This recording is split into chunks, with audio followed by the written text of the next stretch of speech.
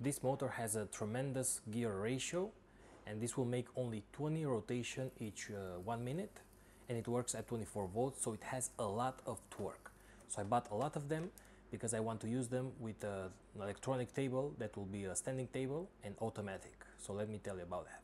So I want to make my own workshop table with adjustable height using this DC motor. That's why I need a lot of torque, because the table will be very heavy and this part will be screwed on this motor, and this will be inside of the metal bar of the table, the metal leg.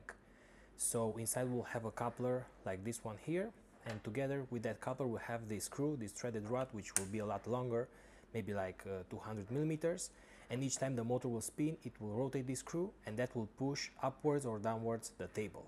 I'll have a controller with a microcontroller, so we can adjust the height of each leg. That's why I bought 5 of them, because my table will have 5 legs. So if you want to see more about this project, if you're not subscribed, subscribe.